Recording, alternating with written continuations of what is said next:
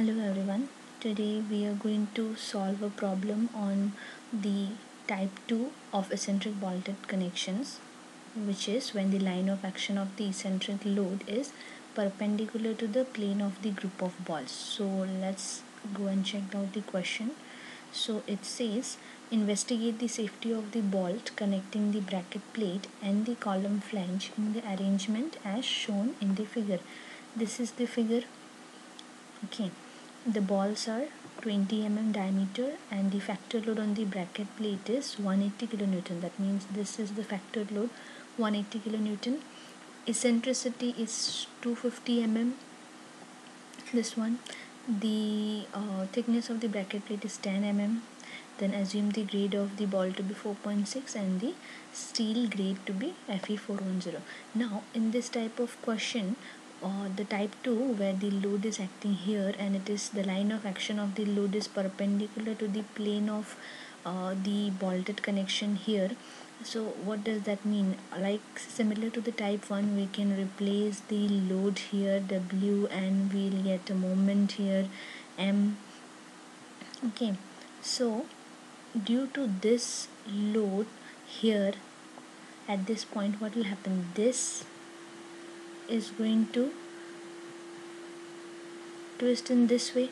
So that means what, these balls will be under tension somewhere. These balls will be under tension, and when this load is acting here, this portion will tend to move inward, so causing compression here somewhere. But which balls will be under compression and how many balls will be under tension, how we'll know that? That will be determined by some neutral axis. Okay, the balls above the neutral axis will be always under tension. Okay, and the balls which will be below the neutral axis, those will be under compression. The distances, the spacing between the balls are already given here. So let's start to solve the problem. But before solving, I want to show you something in clause number 10.3.6, okay, of IS code. This is clause number 10.6 of IS code, page number 76. Here you can see one thing.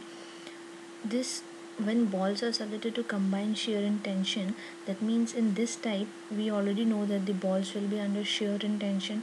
So whenever this type of bolted connections which are under shear and compression, they have to satisfy this condition, that is VSB by VDB whole square plus TB by TDB whole square should be less than or equal to 1.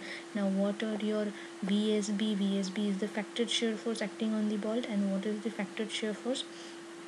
We already know the direct load was there, that will be divided on among all the balls equally, so P by N. Design shear capacity is nothing but the strength of the bolt. Factor tensile force acting on the bolt, we'll see. Design tension capacity also it is mentioned here. So now let's start with the this is the clause number 10.3.6. okay, now let's start with the step number 1. Step number 1 is to find out the height of the uppermost bolt. Why we need to find out the height of the uppermost bolt? Because we will try to find out the neutral axis, the distance or the height of the neutral axis from the bottom of the gusset plate.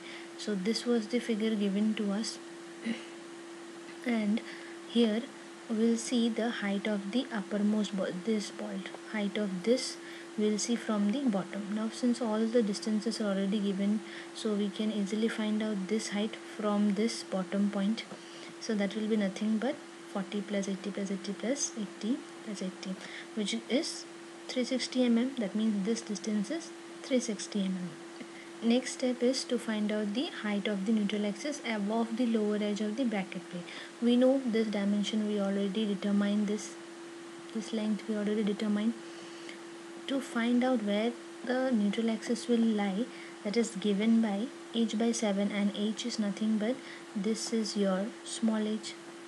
Okay, this is your small h, 360 mm. So 360 by 7 will be your 51.43. That means this is 40 mm. This distance from bottom is 40 mm. This distance is 40 mm. So 51.43 will be somewhere here. This distance, neutral axis. Okay, somewhere here is the neutral axis. This red color one is our neutral axis. Okay, which is 51.43 mm.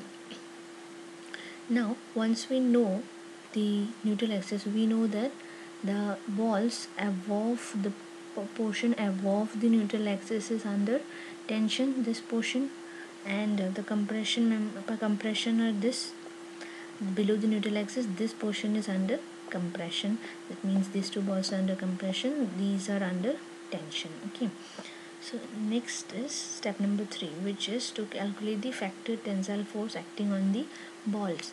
So that is given by K into Y max. Now what is K? K is W by summation of Y square plus 2H by 21 into summation of Y. What is Y? Y is the distance of each ball from the neutral axis. Suppose these two are the balls, the distance of these two balls from this will be same, the distance of these two balls from the neutral axis will be same, similar to this, similar for this, similar for this. So let us first of all find out. We know W, what is W, what is E is the eccentricity, W is the load acting, H we already have calculated the height of the uppermost ball. Now we need to calculate the Y. So Y is what? Y is the summation. This is the summation of Y. That means 2 into 11.43 is nothing but this. These two balls are the neutral axis. The distance of neutral axis is how much from the bottom edge? 51.43. So 51.43, if we subtract this 40 mm, this distance from 51, we'll get this distance. We'll get this distance, that is 11.43, distance of these two balls from the neutral axis. Now what is 68.57? This 2 into 68.57 is this distance of the neutral axis from the center of these two balls, and that is, you can find out how, 40 plus 80 minus, if you do this portion 51.43, you will get this distance. Similarly for this to this one, for this to this, for this to 308.57 is the distance from here to the neutral axis. Once we know the y, so we can find out the summation of y square also, nothing but the square of all the y's, summation of all this. Then we will get the value of placing all the values. What we'll get the value of k, which is, now what is y max? Y max is this distance of the uppermost ball from the neutral axis, which is 308.57. From all this we know, which is given to us, the distances of each ball. So that means now TB will be this k value, k into our y max. That will give us to be this much, 34606.13. So step number 3 is done. Now step number 4 is to find out the shear load. Shear load is nothing but the total load by the number of balls. Already in the first type we have discussed this thing. W by N. W is the load, place the load, which is 180 kilonewton. So we got to be this much, our shear load 18,000 Newton. Now what is your next step is to calculate the shear strength of the ball. We already have discussed this also in our first type in the previous video. So you already know, you have to go to page number 75, this one. This is the smaller of the shear capacity, this, and this bearing capacity will be your design strength. You already know these things, and you can go and check the previous videos also if you want, but I'll just show you this thing. Already we know these are the, to calculate the shearing strength. To find out the ball strength, we have to first of all calculate the shearing strength. These are the things we have to calculate. Fu by root 3 Nn into by An into An plus Ns ASB, 400 by root 3. This we got to be our VNSB, we got it to be 06590.5 Newton. Okay, then next is, this is VDB, VDSB. How we got gamma MB from table 5? We know VNSB, we have calculated this, so we got our VDSB also. That is Zen strength of the shearing strength of the bolt. Next is to calculate the bearing strength. This one, bearing strength, we already know that to find out bearing strength we have to know these things. D we know, T we know, diameter of the bolt we know, thickness of the plate we know, Fu we know, KB is the smaller of these four. So let us calculate. Edge distance we already know, 40 mm from the figure. Pitch distance is also we know from the figure, 80 mm. E by 3 D naught is comes to be 0.606. P by 3 D naught minus 0.25 comes to be 1.212. FUB by FU comes to be 0.976, and 1 is there. The smaller of these four is your 0.606. So VDPB we can easily find out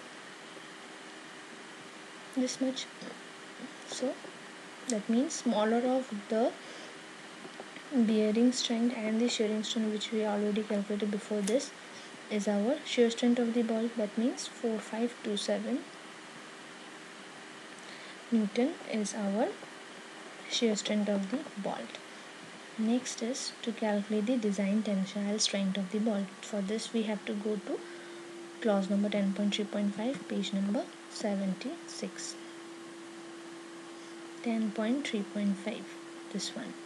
From here we get VDP, TNB is equal to 0.9 FU into AN. This one, FUB we already know, 0.9. FUB is 400, the ultimate tensile stress of the bolt. AN is the net area of the bolt, which is, we already know, it is 78% of the bolt area. So we got this much. Now therefore TDB will be how much? FUB is 400, the ultimate tensile stress of the bolt. AN is the net area of the bolt, which is, we already know, it is 78% of the bolt area. So we got this much. Now therefore TDB will be how much?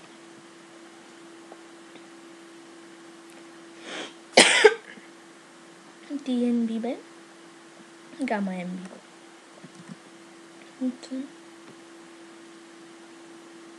TNB we already calculated, gamma MB we know from table 5.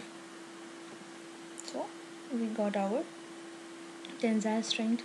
Next is, the last step is, the final step is to find out the to check, okay, which we, in the first step we already have seen that we have to check for safety this thing, which we have already calculated. Now all these four we already have calculated now, so we can check from this clause number 10.3.6, this clause.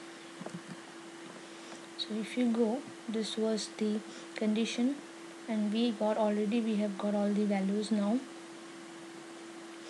we have calculated all the values, so let us see what the answer comes to be. The answer is 0.40, which is less than 1. That means our design is safe.